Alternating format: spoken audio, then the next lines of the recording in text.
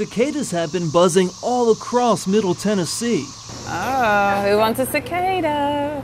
And they've definitely created a buzz with customers at the peanut shop in downtown Nashville. They've been coming in here since 9:30 asking for them.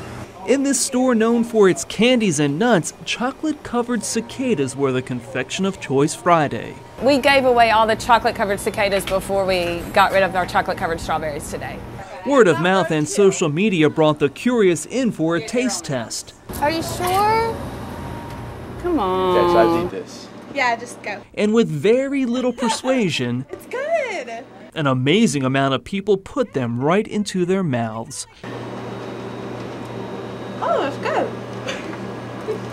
That's really good. One person after another took a taste. Looks a little like pecan.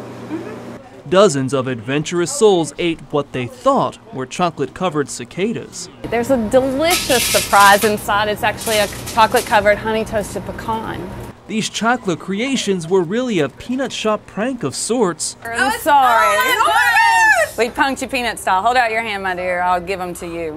I'm so happy. I didn't need a cicada. Oh, really? And the really funny part, only a few people actually found out about the cicada pecan swap. If they can't decide and they can't figure it out, then as far as they know, all weekend they get to tell other friends they had a chocolate-covered cicada. And that's fine by us. With all the buzz cicadas continue to cause around here, the ladies at the peanut shop may just use the real thing next week.